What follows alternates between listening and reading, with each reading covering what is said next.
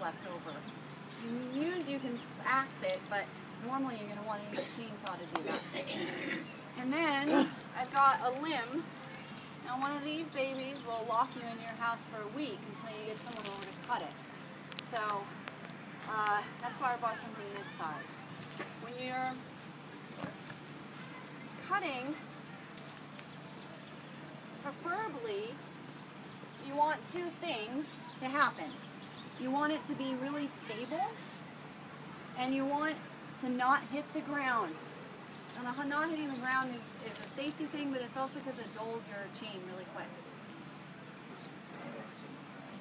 Let's see, I gotta do this in a way you all can see me better.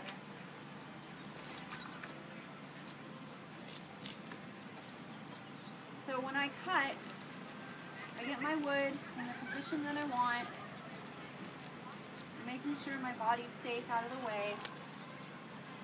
And so I'm going to make a cut right here. Now when this goes down, if I cut all the way through at a certain point, this wood's going to pinch my blade. I'm going to get it stuck in there. So what I'm going to do in this case is I'm going to cut from the bottom first and then cut all the way through. Does that make sense? So it won't bind on the bottom? So it won't bind. I could do it because this isn't that big, but if you don't get into that habit, then you'll start doing that with bigger pieces, and then your whole saw will be stuck in a giant piece of wood, and you have to get someone over there, and it's really embarrassing. You don't want that way.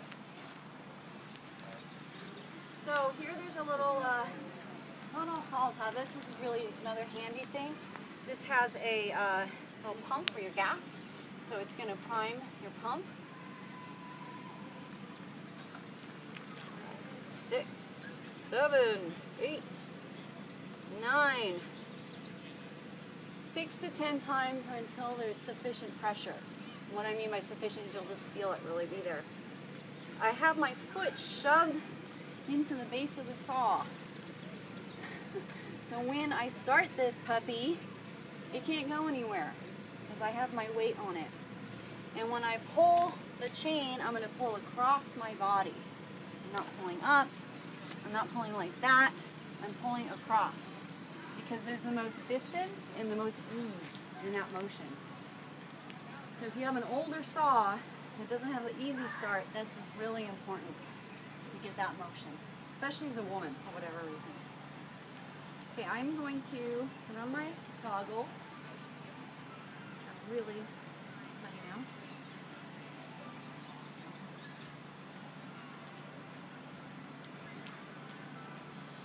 My ear hookies. Okay, so I've already primed it. I have to pull the trigger and push this all the way down to the bottom.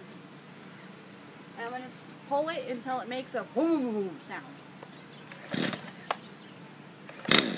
That sound. Did you hear that? It made it sound like the engine was starting to turn over. So then I'm going to move it up one more.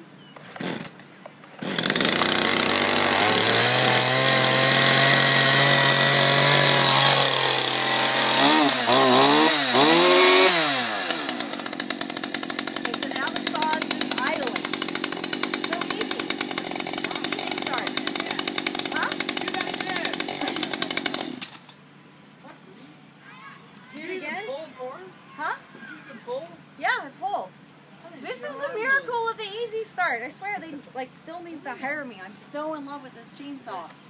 Anybody here can start this saw because it's so easy to start. So we're going to do that again. So I'm going to hold these two down. By these two, I mean both triggers here. It's a safety thing. That means that you really want to start it. I'm going to push the switch all the way down to the bottom. All saws are slightly different, but it's all the same concept. You're going to start it once with the choke on. Pull it till it makes that lovely sound. It's going to do right away now. Now pull it up to the next spot, which is half choke. It's going to start right away.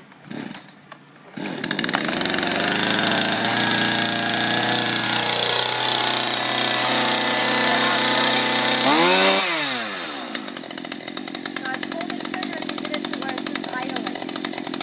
Okay?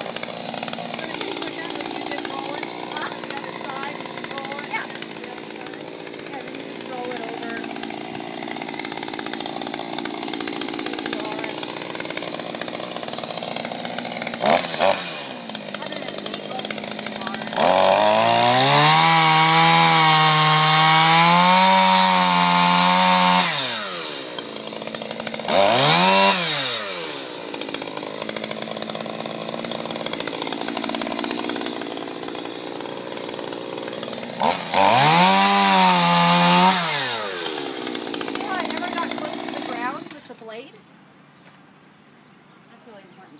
Is there a methodology if that were a long tree and you couldn't roll it over? Or Is there what? if it were a tree and you couldn't roll it over, is there a That was method what I was to just going to getting- ask too. How do you do that? Yeah, so what I do in that case is cut, cut, cut, cut, cut, cut. Down here, you're going to get really close to the end until you can hit it with your foot or break it through. And then generally there's going to be some sort of curve, like this one, where it's going to be up off the ground enough that you're going to be cut almost all the way through. And if it's a really big tree, like I was bucking up this tree that was this big with this saw. It's a round thing, so you can just cut all the way around on this edge. And it just took some time because it was too big for me to move, right? It was this huge oak. So it just takes some time to finally get through there, and then you just have to be real careful once you get towards the ground. If you hit the dirt, it's not the end of the world. It just means your chain's going to go dull quicker, that's all. And if you hit a rock, then that's also dangerous because it can spark if it's the summertime, and then it will just, you can feel it, you know. So the last thing I guess we need to split that is I want you guys to feel the weight of this saw. This is, like I said, like a mid-level saw. There's other saws that are heavier. There's saws that are lighter. It's a 16 inch, isn't it? It's a 16 inch. Yeah, and the 16 inch is what he's referring to as the bar length.